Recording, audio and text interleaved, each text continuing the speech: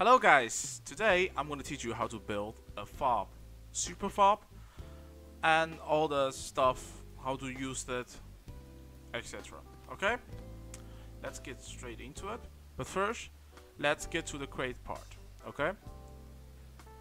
First thing you want to know is you need one big crate for a fob.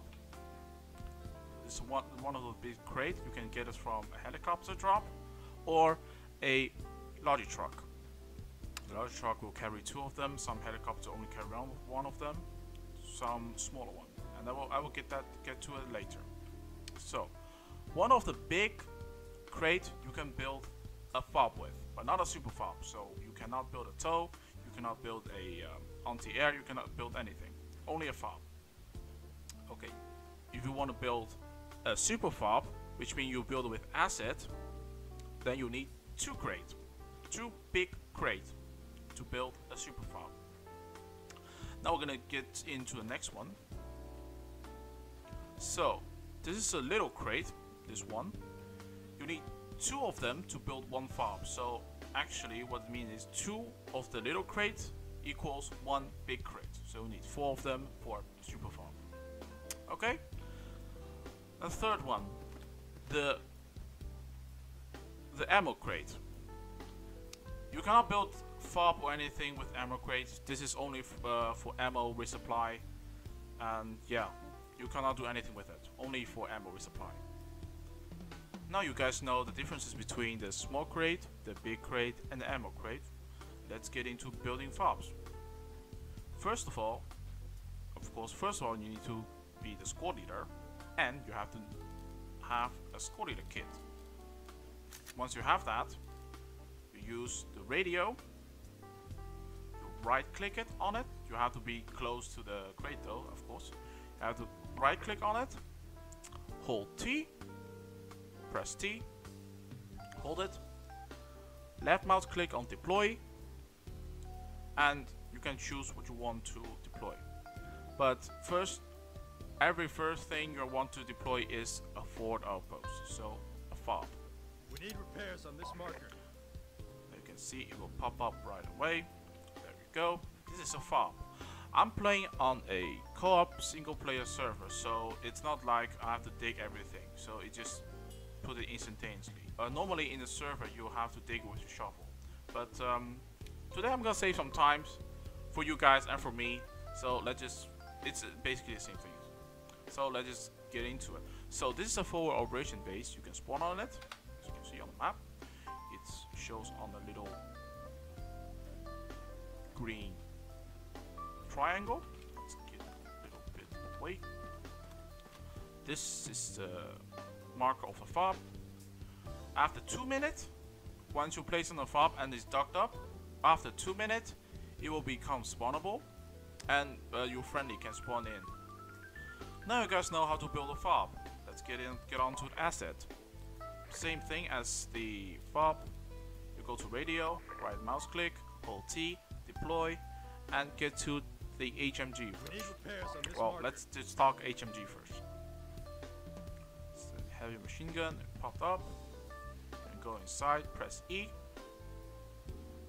It's a very strong machine gun. It just a 50 cal. Can press T to change iron sight, and I don't know what it's called, another view. Once you're in iron sight, you can zoom in by pressing the right mouse button. As you can see, you can see more, shoot. So this is the heavy machine gun. Let's get on to the next one. That's the anti-air. On this marker.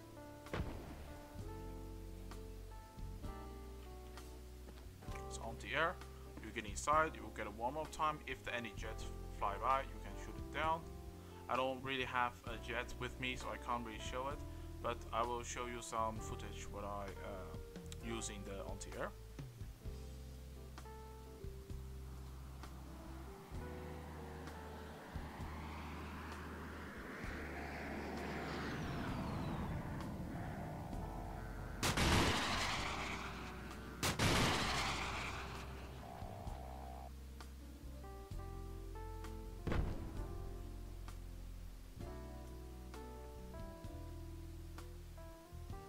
So that is that the AA.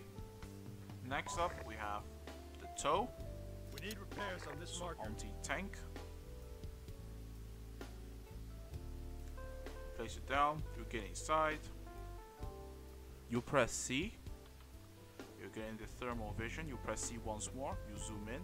And you press C the third time, you're getting normal vision. This is very effective against enemy vehicles or infantry. You can also shoot infantry with this because it's basically flare scope, and you can actually see everything. It's also guided. So, for example, I want to shoot this house. I can actually aim a little bit to the right. To fire this, you hold down your left mouse button and you see a little seek down on the bottom right. See that? You hold it for 2 seconds. Fire. You can guide it towards the house or the target you want to destroy. But this is how you use the tow. So next up, let's build a mortar. We need repairs on It's this marker. exactly the same as everything else. I already make a separate video about how to use mortar.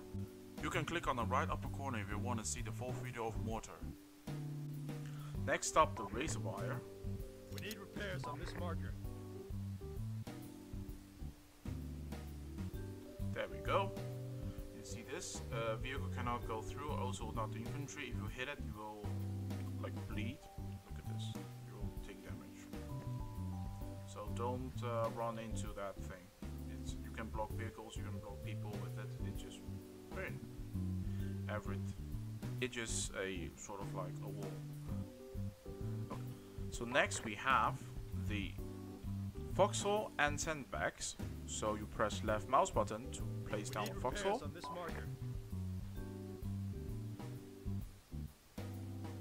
It's just a cover from. It's actually just a cover from front and side, but not from the back. You can just hide behind there. And the second one is the sandbags. You right mouse click on it. We need repairs on this marker. And it's a smaller version of the foxhole. Look at this. It's the same principle, but it is smaller. You can still like crouch and shoot through. Okay, now I've gone through all the asset deployment. Let me show you how to destroy them as squad leader. Okay, you go to one of your assets. You take your radio out. Hold T and press once. Right click. So remove asset. Press right mouse button once more to destroy it completely. Don't over click it. If you click it like 3 or 4 times, it will say read the manual and you can't remove anything for like 5 minutes. Okay? So just right mouse button on it, remove asset. Remove asset. See, it's very simple. And you have to make sure there's nobody on it, nobody on the tow or nobody on the mortar when you does that. Because if someone is using it and you delete it, then he will become dead. You don't want that. Asset. So that's basically how you build stuff, and that's how you basically use stuff. And also I wanted to talk about, you can only build 1 AA per super fob, 1 tow per super fob, 2 HMG per super fob. So yeah, that's how you basically build stuff and destroy stuff as a squad leader. So thank you guys for watching. If you have more questions, you can leave a comment down below.